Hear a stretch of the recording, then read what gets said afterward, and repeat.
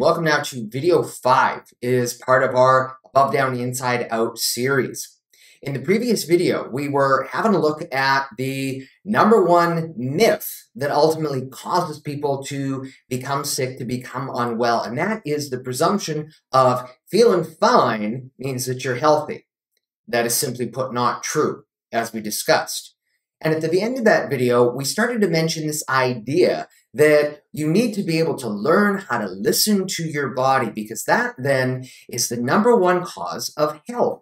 It is when you are able to take those little signs, those little symptoms, give it proper context, and be able to take appropriate action proactively rather than being reactive, waiting until you hit that 50, 60, 70% loss of function to do anything. The caveat here is actually knowing what you are aiming to pay attention to. And unfortunately, ever since we're little kids, we are told various things in terms of what we should or shouldn't want to do. We don't want to be a hypochondriac. We don't want to be annoying our parents or somebody else or our spouse later on with every single odd issue that we might experience. And so we get very, very good at being able to dismiss these signs and symptoms, attributing them to nothing. Some of the most common things that people will say to me when they first are coming into my practice for care, they said, I thought it would go away, or I didn't think that it was that bad. So in the subtleness in the way that your body is going to try to communicate to you, if you can at least understand what some of these early warning signs are, that's going to help you, not just in your recovery, but also to prevent relapse so that you can stay out of the pain cycle. So let's have a little look and see what's actually involved here. We're going to start up at the top, again, presuming that 100% health that we are all born designed with. So in the beginning, and keep in mind that especially as little kids, we may not necessarily have the ability to communicate to our parents, Mom, Dad, this is what I am feeling. This is what the problem actually is. And so, yes, think of it through the lens of a child, but even right now, think of it in terms of you as the grown adult. So the first level where you will oftentimes be having your body communicate to you is just that intuitive, that intuition, that internal sense.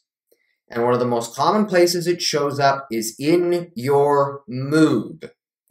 So there are times, there are moments, as I'm sure we all experience, myself included, where we are not being the person who we would ideally want to be. As opposed to operating from our higher centers of the brain, that cortex, we are letting the amygdala, the emotional part, and then we're letting the medulla, the survival part, run the show. And what does it do? Usually creates a little bit of chaos. And especially, who do we take it out on? We take it out on the people who are closest to us, whether that's our spouse, our children, or our parents. Now, yes, of course, hormones are absolutely going to play into this, but we're talking about moodiness in the absence of known something else that would actually cause it. A person is feeling moody and they can probably identify it, and there's no known reason why. This is a very important concept that I want you to understand. Again, a principle of health and well-being. And it is simply put this: nothing happens in your body without a reason. Everything is cause and effect, causing effect. So if you're experiencing something, there's obviously an underlying reason for it. Now, truth is, we don't always know what that underlying reason is, but we're just talking right now at an intuitive level. If you're feeling your mood is just off and you're not sure why, pay attention to that. That means there's most likely some kind of imbalance going on. And as we've talked about, that imbalance could actually be coming from any number of areas of your life. Where the problem isn't always where the problem shows up. Second thing to look for is simply put brain clarity. How well are you able to communicate? How well are you able to express yourself?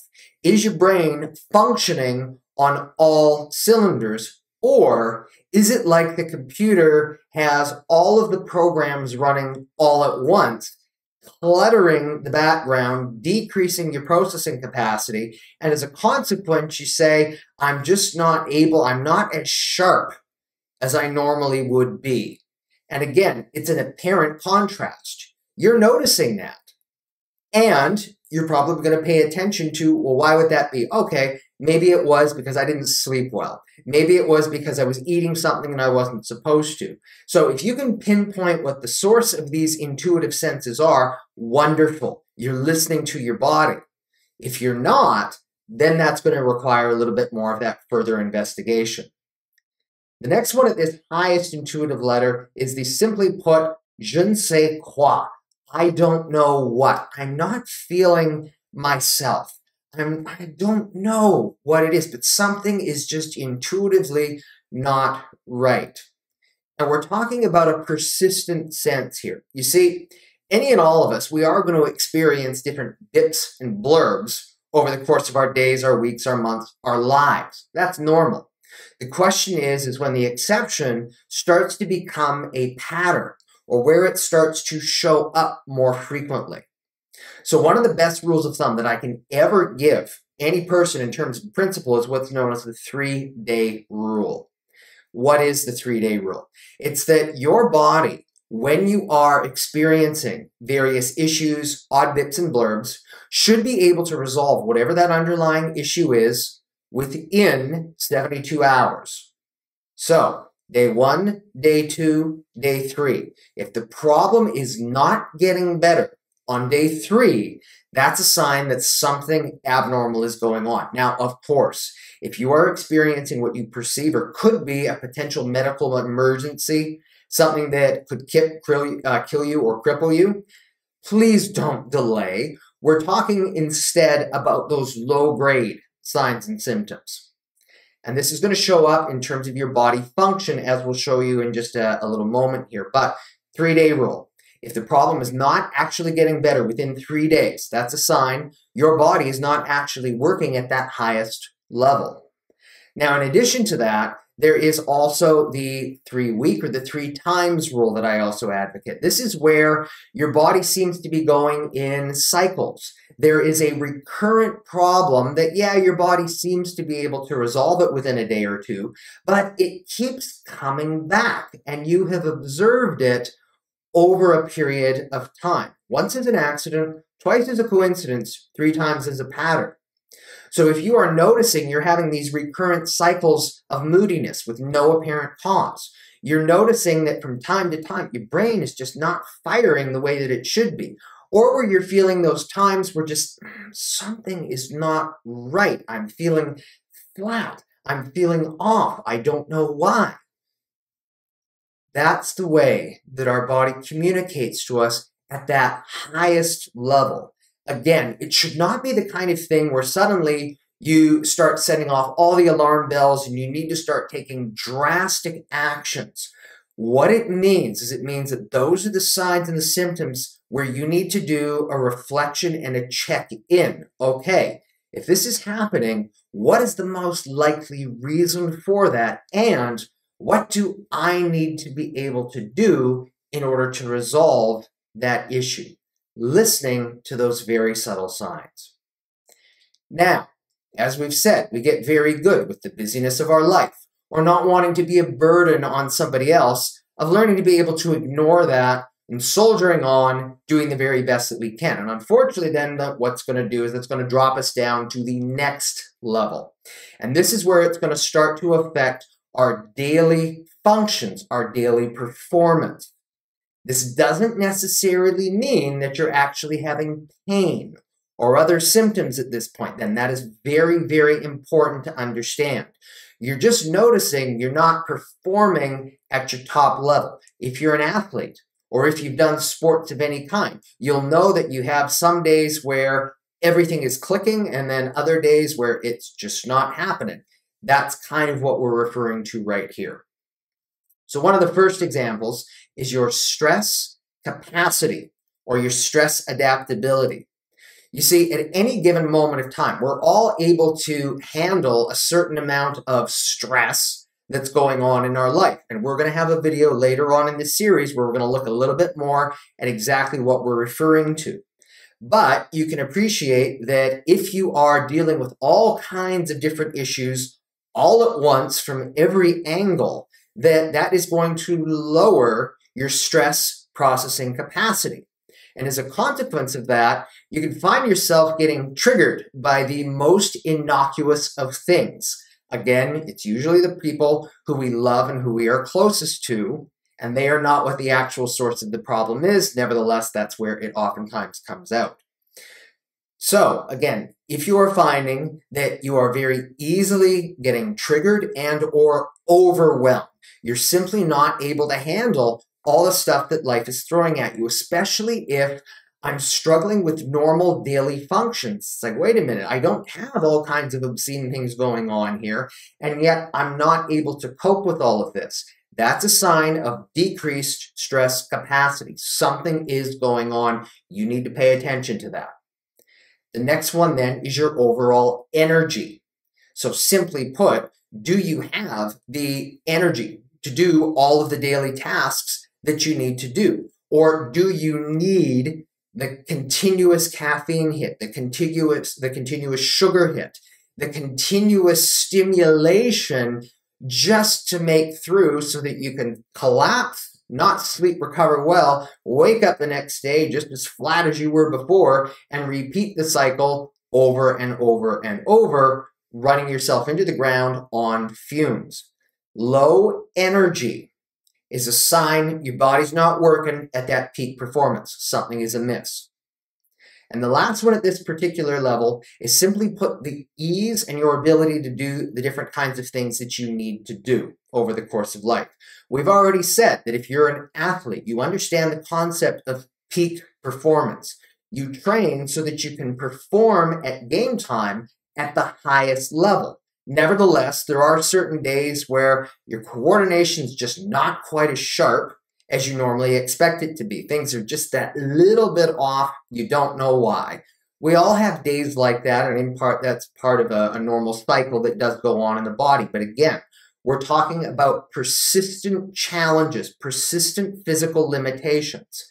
The major issue that people have here is they attribute their decreased function to quote-unquote normal aging.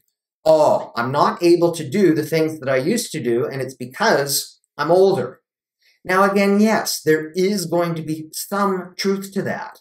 Nevertheless, there are still plenty of examples of people who in their 50s, 60s, 70s, because they've made changes, they are functioning actually at a much higher level than they were in their 20s, 30s, and their 40s.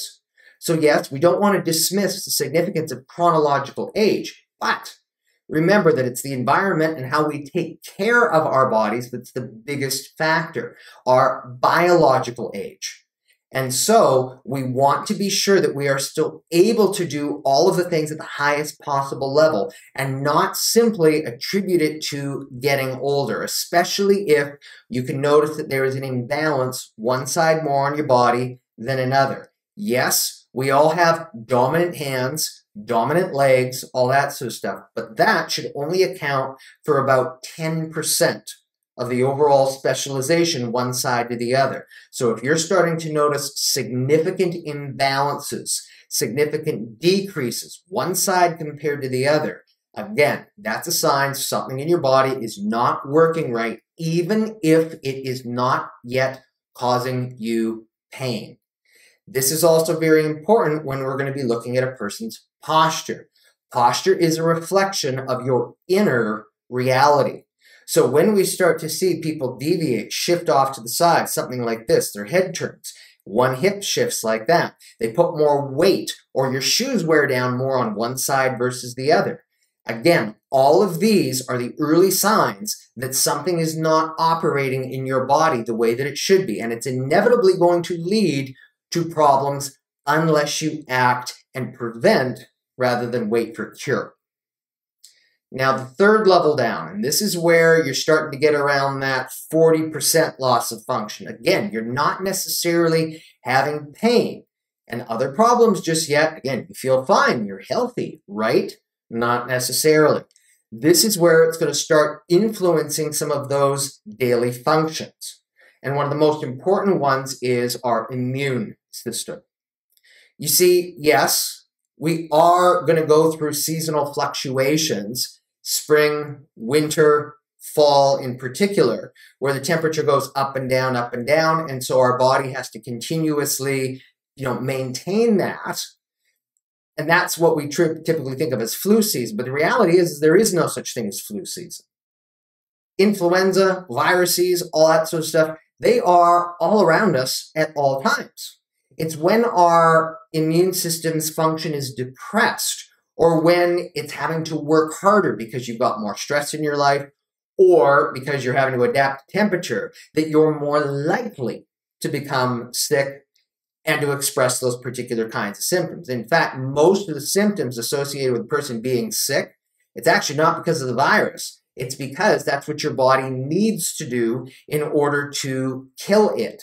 So what is it going to do? It's going to turn your thermostat up. Why? Because bacteria and viruses don't survive when the temperature goes up. It's going to make you feel very flat, no energy. Why? Because your body intelligently is diverting your energy that you would normally do all of your daily stuff into healing and repair. And that's also why you're tired, because guess what? When does the best healing happen? It happens when you're sleeping, not when you're awake. Now, nevertheless, when your body mounts an effective immune response, what did we say? 3-day rule.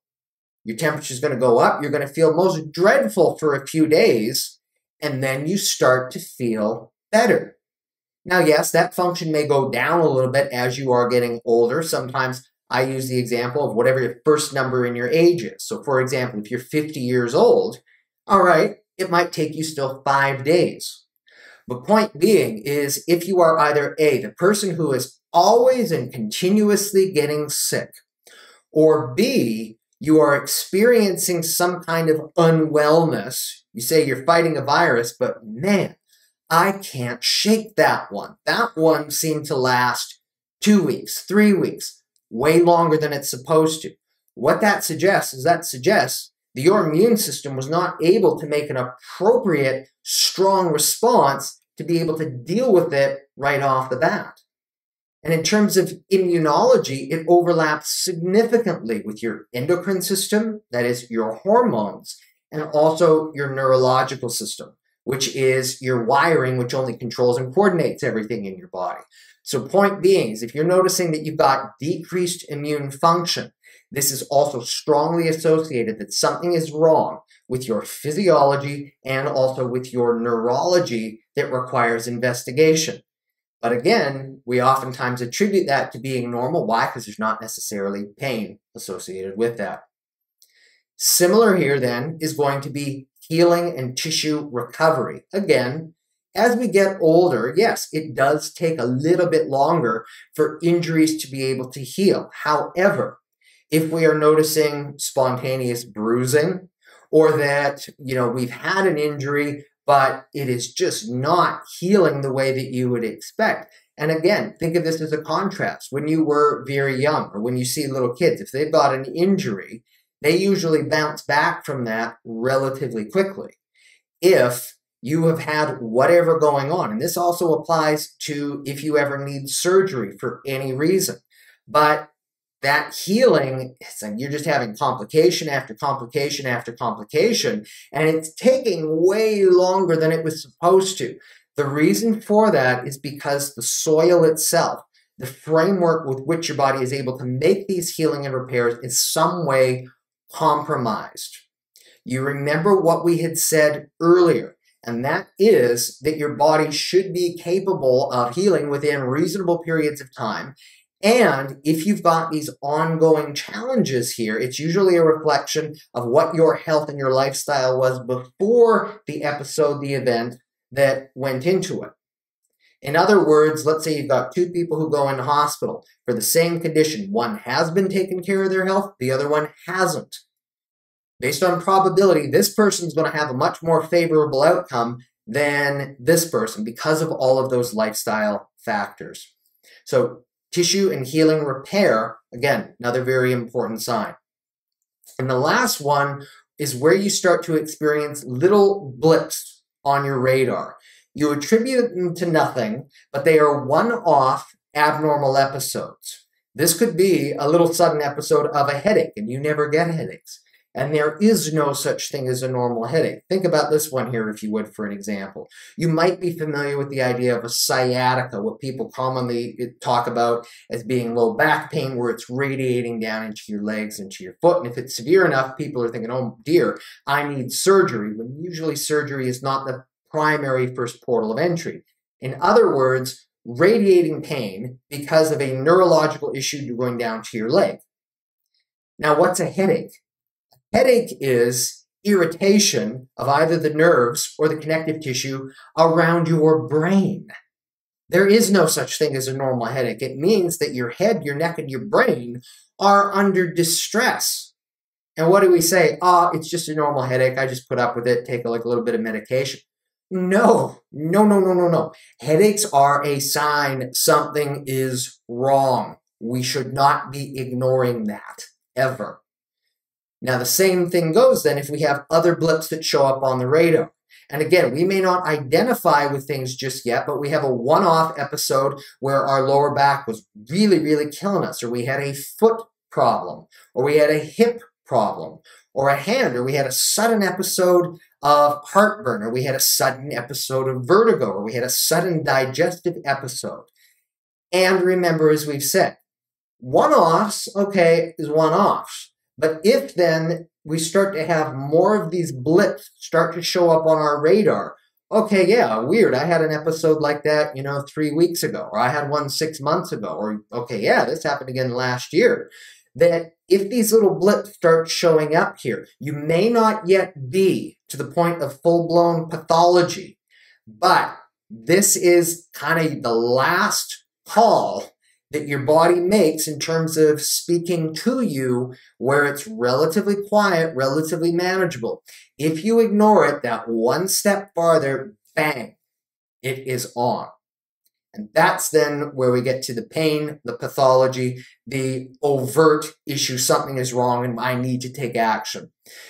As is often said, there are two great motivators in life, inspiration and desperation. And unfortunately, for most people, they wait until desperation calls them and propels them to take action. Inspiration, on the other hand, is a little bit harder because it does take that little bit of foresight, that little bit of discipline, and that knowing that you want to prevent rather than have to wait for cure. And it also requires that we know what those subtle little signs are that our body is communicating to us. The choice then that we have is we can listen either when our body is just communicating, okay, hey, a little whisper, you may want to do something about this. Or if we want to wait until it is screaming at us, it's too late, we need to do something. Now remember what we had said. Also, it's that your body continues to work and continues to heal up until your last breath. So even though, yes, you might be at the point of crisis already, it doesn't mean that you have to live with that forever. Your body's going to heal. You may not be able to get all the way back to 100% where you were, but you get as close to where you possibly can. And as you go through that healing process, and in particular, it usually takes time. Remember what we've said before as a general rule of thumb, 1 month for every year that the issue was there. Whether or not it was causing you problems or pain or anything like that, we have to be real about these things, but that it should also be abundantly clear that you are going in the right direction within 6 to 12 weeks. As you are then going through this healing process, what can you expect? Well, you can expect that you are actually going to work your way back through these previous levels. So characteristically, and not always, it's because, again, the doctor does not have the ability to control, this is the sequence that you are going to be feeling better. Even you don't get to consciously control that. Remember, again, that's your innate intelligence, those internal repair mechanisms that's controlling and coordinating all that function. So you may say, yes, I want this symptom to go away first. But your intelligence says, sorry, dude, This is priority. We need to work on this. Don't worry, we'll get to that later. And that's because, do think about this for a sec. Even if you're not feeling that you have a problem with your lungs, you feel that you have a problem with your arm or your hand. Which one is your brain going to say is more important? Well, you can live without an arm and a hand. You're not going to last very long without your lungs. So if there's internal repair that needs to be done, that oftentimes is going to happen first. And that can be very frustrating because we just want to feel better.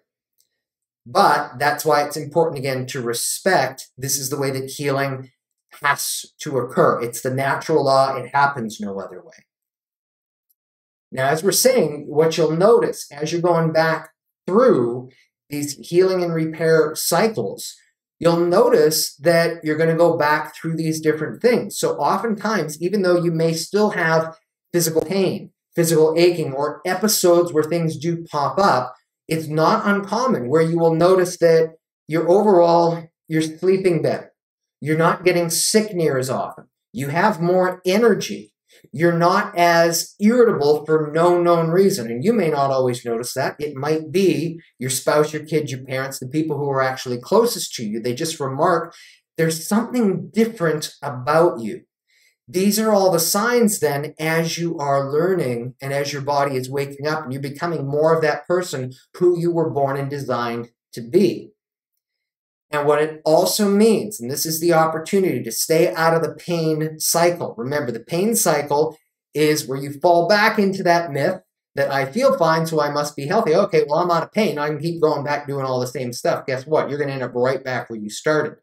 But that as you keep going up and up and up and up and up and up the ladder, you will start to be able to listen more to those subtle signs of what your body has previously experienced. And if you listen to them saying, I'm feeling a little bit flat, something must have gone awry. I'm starting to go back to where I was before. I don't want to do that, so I need to take the appropriate action now in order to make that kind of change. So in that particular regard, pain, problems, dysfunctions in the body are not always bad things if we're cognizant enough to listen and to take appropriate action so that we can prevent relapse. So again, even if you do find yourself in this particular zone right now, again, that does not have to be a forever kind of thing. And by taking the right action, that can actually help and be very important to prevent future relapse. It's part of the learning process.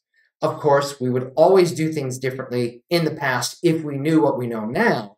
The best then that we can hope is that we learn through our individual experience, but also then too that we can share our experiences and that wisdom with the people who we care and love the most so that they ideally do not have to learn the same way.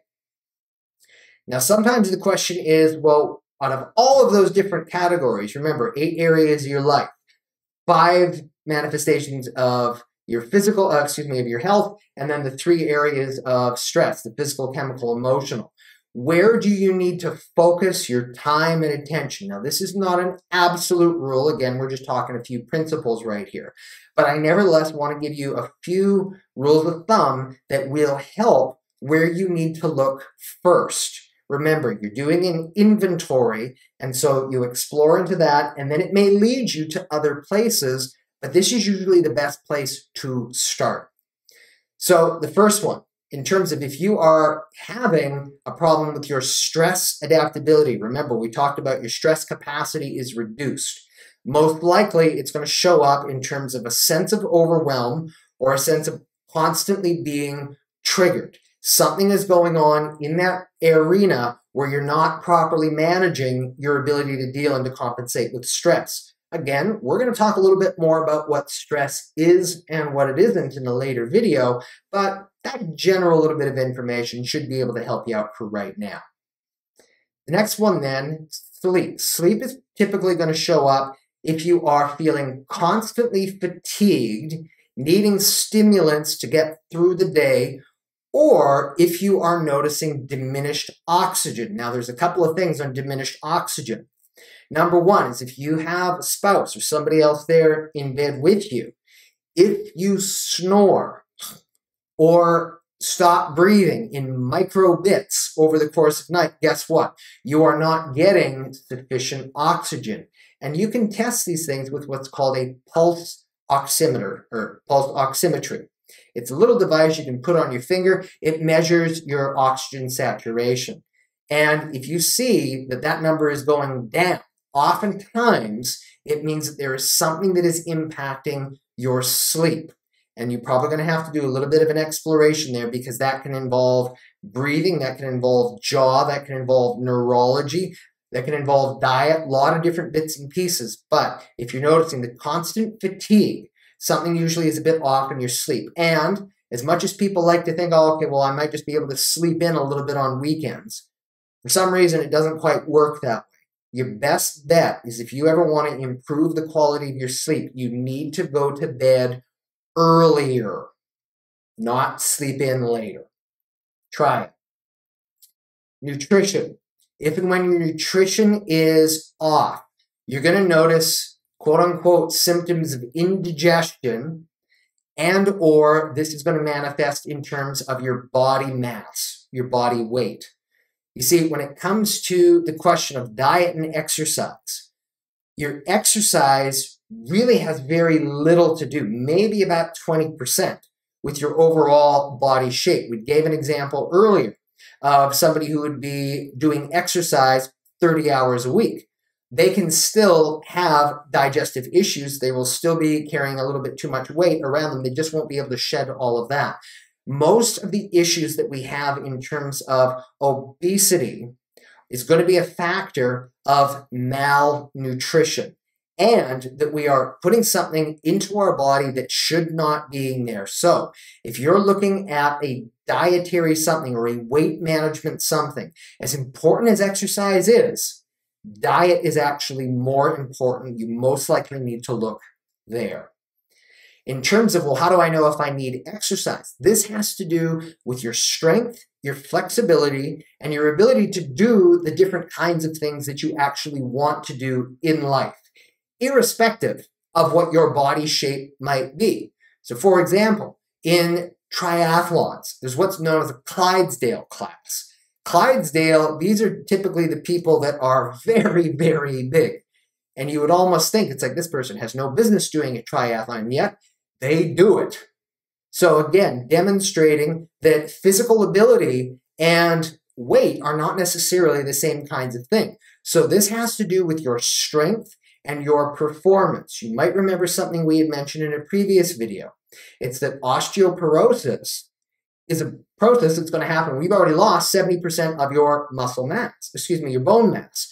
And usually that's happened because you first lost your muscle mass. And why did you lose your muscle mass? Because you weren't exercising and moving your body the right way. Or something else was going on and you were leaching all of your calcium and your mineral deposits back out.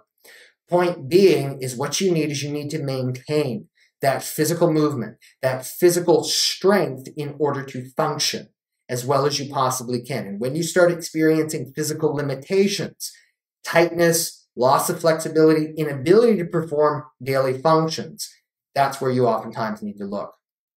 The fifth one then, your function. This is when it's going to be manifesting in terms of, firstly, your posture. Remember what we said before. Posture is an outer reflection of your inner reality, particularly your muscles, your ligaments, and also your nerves. If there's tension that's affecting your neurology, it's going to cause your body to shift like that. And that will inevitably lead to a breakdown, physical breakdown of some part of your body, depending which area is under stress the most. Now that's going to be the outer physical stuff, but then there's also the inner, because remember, if you've got a disruption of your neurology, it's going to then influence how everything else works. And these are the various different forms of disease then. So whether it's the heart, the lungs, the digestive, the reproductive systems. Oftentimes there's an underlying neurological reason for that. Now, it's important then to know, is this the difference between the disease or the disease, as we had talked about before? One is the consequence of, you not doing all of the right things that you need to do. Remember, garbage in, garbage out. The other one is you're doing the right things, but it's not manifesting. That's because there's interference to that normal kind of function. That's where then you got to find out what's the source of that interference. Keep doing the good things that you're doing, but then by removing that interference, that then allows that innate intelligence to be able to heal and express, restore that normal function to the highest possible level.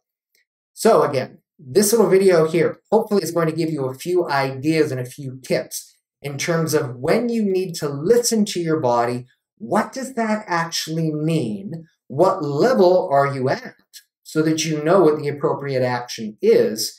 And then where do you need to look to actually implement and make changes so that you can actually improve the quality of your life, so that you can get out of the pain cycle, so that you can avert relapse, and so that you can stay as close as possible to that highest 100% level that you possibly can.